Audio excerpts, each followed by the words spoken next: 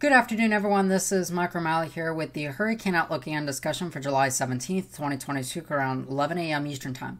We have a lot to talk about today, including multiple tropical cyclone threats in the East Pacific and a look at how dangerous the 2022 Atlantic hurricane season could be for the United States. Could it be a disastrous season? Well, let's go ahead and find out. Jumping straight into everything, taking a wide look across the tropical Atlantic this afternoon. It is pretty quiet in the Atlantic Basin for now. We do have a complex of shower and thunderstorm activity over Florida right now, really over the east coast of Florida. This is not really expected to develop into much as it's going to encounter pretty unfavorable conditions, and there's just not really a lot of upper level support with this system as well. And then in the deep tropics here, we are pretty quiet as we would expect for the month of July. And then we can see here that there is no tropical cyclone formation in the Atlantic Basin over the next couple of days. But in the East Pacific Basin, we do have another hurricane. This is Hurricane Estelle. This is a Category 1 located at 15.5 north and 106.6 degrees west. If we look here on the visible satellite imagery, we notice that the storm today is looking pretty well organized. Again, we can kind of zoom in here and see what's going on. We do have a little bit of shear impacting the way that these convective towers are blowing up. We notice that it's not able to fully wrap around here. But other way, we really do have a pretty good central dense overcast. We look at the actual forecast here from the National Hurricane Center. This is expected to become a Category 3 hurricane as it moves off towards the west here. You can see it's Category 1 right now, expected to be a Category 2 sometime by later today. This is about tonight here, about 8 p.m. Eastern. And this will become a Category 3 tomorrow and then move off into the cooler waters where it will eventually dissipate and not impact land whatsoever. So that is certainly some good news there. So in the Atlantic Basin, we do expect things to ramp up, and a large part of the threat areas this year will be in response because of this upper level ridge to the north, over kind of the North Atlantic. The ridge over troubled waters is something that we've been talking about for the last couple of months, and it is starting to come to fruition because we're seeing signs that this blocking pattern will maintain itself. And there is some ambiguities within that. There is the potential that we could have some upper level troughing that temporarily breaks down this ridge. But either way, it seems like this ridge across the north is here to stay. And that is going to send these hurricanes that eventually do develop, it will be sending them westward where people live. And that is certainly some news that we don't necessarily want to hear, but it is certainly something that needs to be talked about.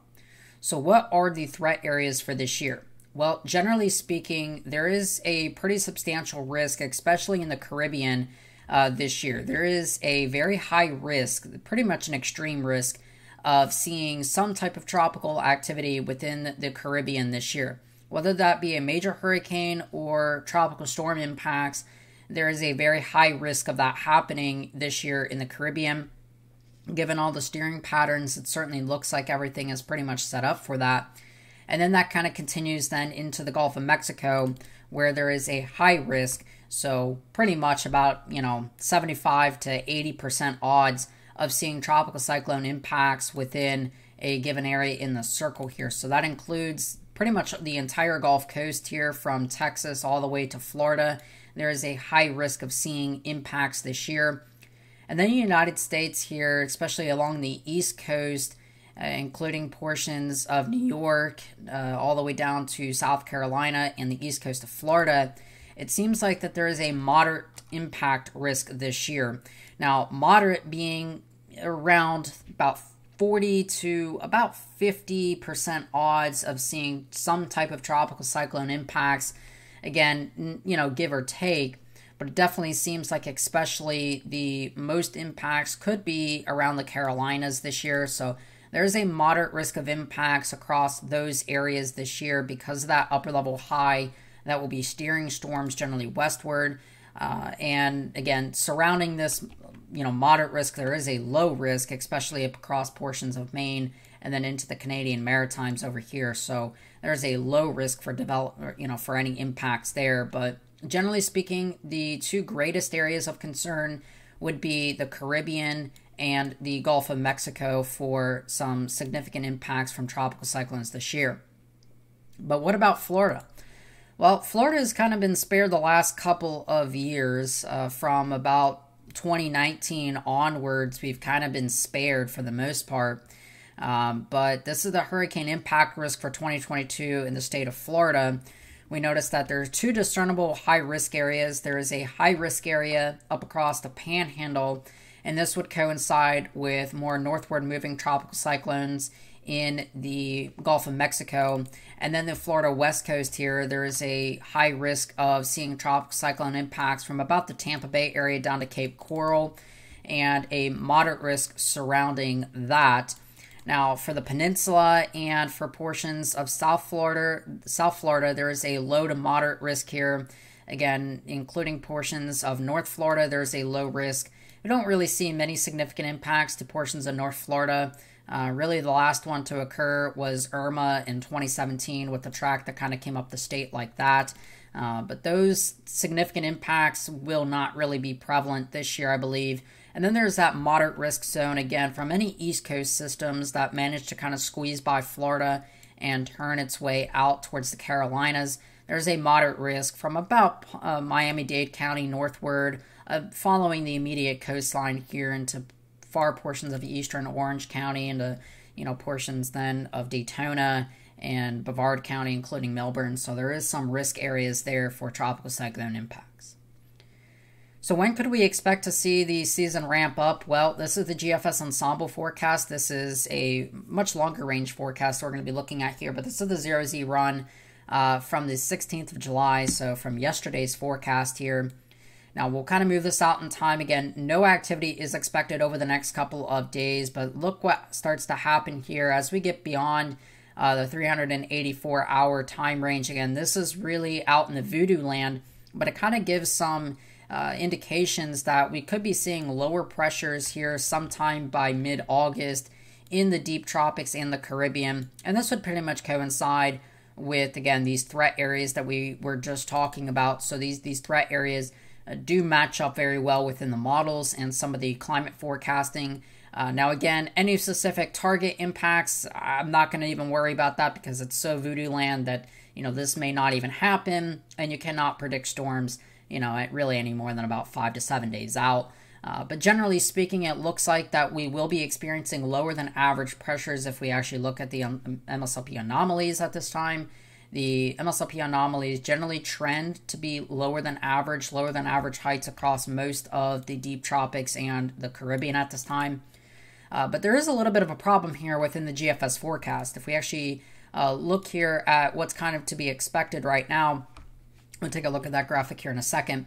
But what we kind of notice is that we generally have this pattern where there's a lot of upward moving air over really the East Pacific basin, and then there's sinking suppressed air over the West Pacific.